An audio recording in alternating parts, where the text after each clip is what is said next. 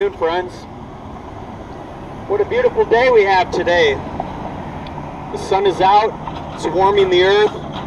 It's nice to see the green coming out. My friend Todd and I are here today to proclaim to you good news.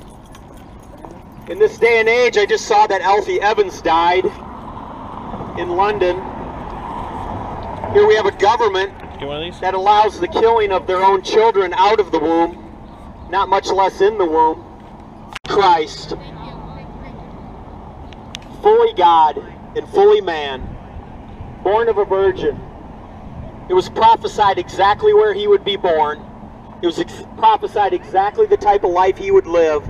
It was prophesied how he would die, how he would be raised again on the third day. And God the Father, through the power of God, raised him from the dead, forever defeating sin and death on the Roman cross. God the Father poured out his wrath upon the Son that you and I might be saved if we will turn from our sin and receive Christ as Lord. We urge you today, friends, turn from your sin, receive Christ. Know the peace that comes with the right relationship with God through his Son, Jesus Christ. God bless you all.